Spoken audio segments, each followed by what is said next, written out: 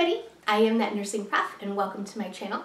In today's video, we're going to be talking about Disseminated Intravascular Coagulation, DIC. So let's get into it. So two things are happening at the same time in DIC and they are kind of opposites.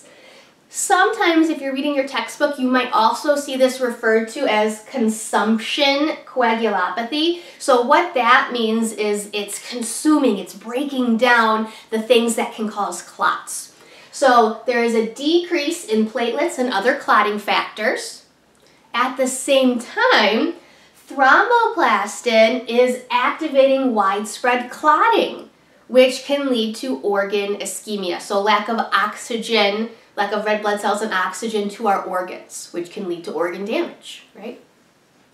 And then also our healthy red blood cells, they get in the middle of this, right? So they're just making their way through the blood vessel like they would, but now this blood vessel is full of all these blood clots and it causes them to start to break down as well.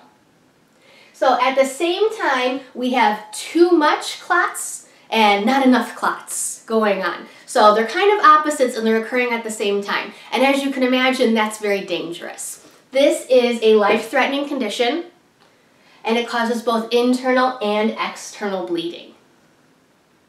Let's talk about some risk factors for developing DIC. People who've recently had a blood transfusion, so this could be a reaction to that. Cancer, especially if you have leukemia. Pancreatitis or liver disease. Pregnancy, this is the big one we talk about in OB class. So different conditions like having a placental abruption can send you into DIC.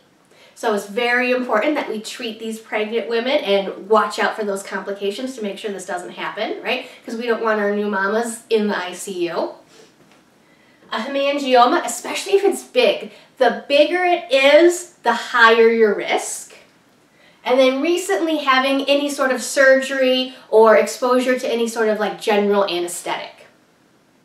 Some signs and symptoms of DIC include, of course, things you've probably guessed, blood clots, bleeding. And when we're talking about bleeding, we're talking about internal and external bleeding. And they're bleeding from multiple locations. So they could be bleeding from their gums. They could be bleeding from their eyes. If they had an IV, they could be bleeding from their IV site. So bleeding from multiple places. They might be confused or have memory loss. They don't know what's going on. They have shortness of breath, easily bruised. They have a high fever. They could develop hematomas or petechiae. They will be hypotensive if you check their vitals. And then the big thing, which we kind of talked about in the beginning of this video, is it can progress. It can progress to organ failure, which will be represented by some of these signs and symptoms, like the shortness of breath, like the petechiae, things like that. So what's causing this organ failure are those blood clots. So blood clots forming all over the body, which is causing lack of oxygen to those organs, okay? So you're gonna have things like strokes and heart attacks and pulmonary embolisms. All these things can happen as a result of this. So we wanna be on the lookout for the symptoms of those things and we wanna try and control this bleeding. When it comes to labs and testing for this, the first thing we're gonna do is a CBC. And the CBC is going to show us, if they have this, decreased hemoglobin and hematocrit, decreased fibrinogen, and decreased platelets, which makes sense, right? We expect to see these things. We're also going to do a PTT. It's going to be prolonged. Again, that makes sense, right? So the clotting is slower. It's slower for the blood to clot, and that's going to be reflected in these results. They're going to do a D-dimer, which is going to check the, the breakdown, the products of clotting. It's going to be increased. And then the INR and the PT is also going to be increased. They're going to be elevated. A DIC assessment when it comes to labs is basically all of these things. So we're going to be looking for platelet count, your D-dimer, your fibrin degradation products, which is very similar to a D-dimer. fibrinogen levels, PT, and PTT levels. So when we're assessing for DIC, these are the labs we're looking for. And they kind of make sense, right? Because these are the labs that are telling us about our red blood cells and our clotting factors. DIC is a very serious condition for a patient to be experiencing, so our nursing interventions are going to be key into helping them get better. So likely you will be doing transfusions.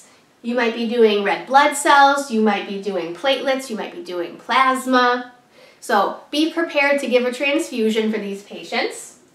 Very good assessment of the bleeding. Like I said, they're going to be bleeding from multiple locations, from their gums, from their IV site, internally, right? GI bleeds, things like that. So doing a very good assessment of the bleeding.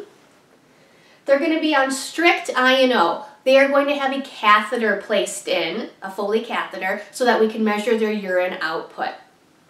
We are also going to be looking for blood in the urine. That's called hematuria. A big thing that could happen in DIC is it can send the patient into kidney failure. So this is something that's going to help us monitor the kidneys and see how they're doing.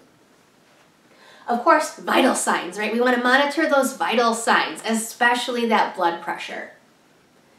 Now, if they're pregnant, and this is happening, right, because this can happen to anybody when you're pregnant or not, but we see it a lot in the OB world. So if your patient is pregnant, some other things we want to monitor that are special, the baby, right? So fetal heart rate, we want to keep them on the fetal heart rate monitor continuously. We want to put mom in the left sideline position because that's going to increase blood flow to the uterus, to the placenta. So if this is a pregnant patient with DIC, these are kind of two special things we're going to do for them. Other patients, we're still going to give them oxygen. We're going to give them 8 to 10 liters of oxygen via face mask. We're going to monitor those labs. Those labs we just talked about, we're going to do serial blood studies on these patients frequently to see if it's getting worse, if it's getting better, what's going on with their labs. And of course, medications.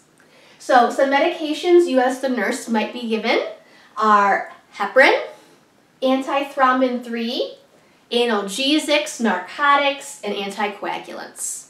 Which makes sense, right? Since we know what the problem is here. Too much clots and also not enough clots, right? And then of course this is going to cause ischemia, so lack of oxygen, and what happens to the body when there's a lack of oxygen? Pain, right? So we need to treat that pain that the patient's experiencing as well. So this is DIC, really big deal, really dangerous, life-threatening condition that your patient could have. The big thing here is monitoring for it and trying to prevent it if we can. I hope you found this video helpful. Don't forget to like and subscribe. If you have any questions or comments, please let me know. And if not, I'll see you on the next one.